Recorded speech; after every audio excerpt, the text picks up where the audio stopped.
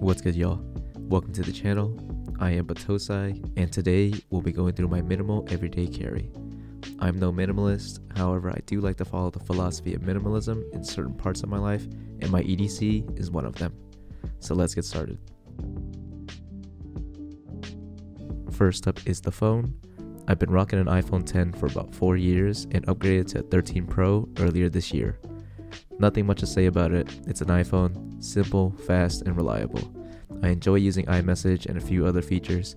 I keep my home screen pretty minimal, just my most used apps with no extra pages. This helps me to be more intentional with the time that I spend on my phone. As we all know, it can be very easy to get distracted and lose track of time.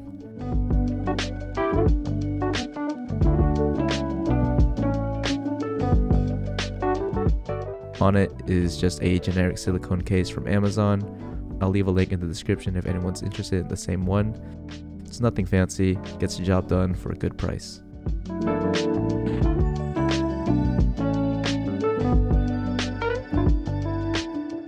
Next up is my wallet. It's a simple black leather card holder from COS. I found it in store a couple years ago for about 30 bucks, and for the price, I've gotten a lot of use out of it, so I think it's one of the best purchases that I've made. It's subtle and falls in line with that minimal aesthetic that I like to have. It also fits in the minimalist philosophy with buying things with intention. I don't carry cash, so it's not really a problem for me to not have a traditional wallet. This one fits my pockets pretty nicely. It's gotten a nice patina on it for the past 2 years of use. Not much else to say about it. It's essential for carrying my driver's license, debit card, and credit cards.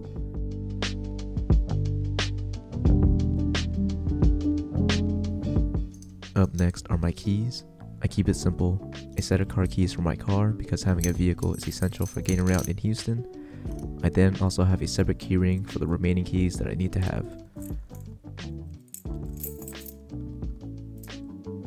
That keyring is attached to a simple carabiner, and I add to it whichever car I'm using that day.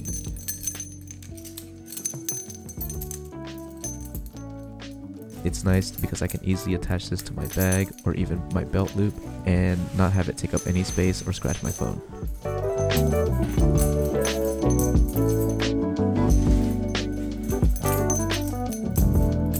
If anyone's wondering why my keys look so old, they're from my 1982 Datsun 280ZX Turbo, which I've been having a ton of fun with. I'm not really a car enthusiast, but I do love the Z cars, and this one is a total time capsule. This isn't my daily driver, but it's been my project for around a year now, and it's been a total blast. You get a lot of looks on the road when driving, and you'd be surprised the number of times I've had someone say they used to own this car. It's an era that I can only wish I experienced because I'm only 26, but I've learned a lot about cars just working on this one, and in the future, I might do a dedicated video on it. Let me know if that's something you'd be interested in to see. I think it'd be kind of fun to take this out on a shoot.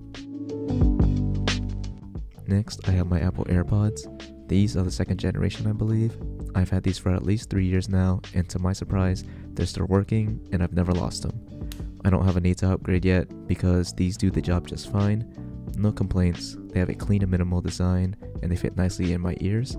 I mostly use them at the gym, but it's also nice to have wireless earphones to listen to music or podcasts when doing chores.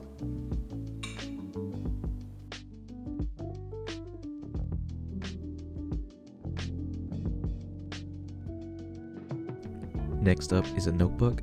I like keeping a notebook on me to write things down, whether it's planning out videos, brainstorming, or just jotting down some random ideas.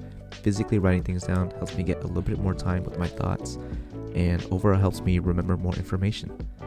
I don't have anything fancy, just a dotted moleskin journal, and I could be using my phone, but more often than not, I'll end up off task and distracted.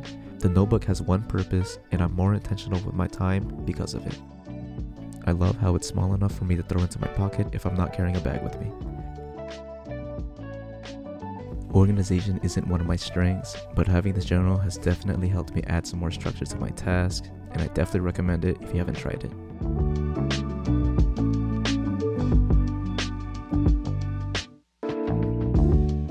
Now, onto one of the last items in my EDC, and that's a Game Boy. Now, before I get into why I have this, let's start off with the design. The Game Boy Micro is something special in that it's super compact and actually made from metal. It has great build quality and a clean, minimal design. The footprint's so small that it can fit right into my pocket, taking up no more space than my wallet. Of course, this is something that's purely meant for fun, but there's also a purpose to having this. I'm a firm believer in taking breaks, whether you're working, studying, or just having a stressful day. It's important to let the mind rest and escape for a bit. That's where the Game Boy comes in handy for me. When it's time to take a breather, instead of going on my phone and scrolling through my socials, sometimes I just prefer to play some games. I grew up with the Game Boy Advance SP, and having this really brings me back to a simpler time in life. Last but not least are the bags I used to carry everything, and in my case I have two options: a simple tote bag for when I'm out shopping and getting groceries, and the other option is a backpack.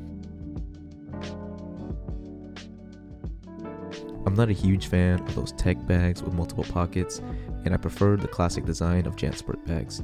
Here I have a vintage all-leather made in USA JanSport from the mid-90s. It's got this timeless look to it that will never age or be out of style.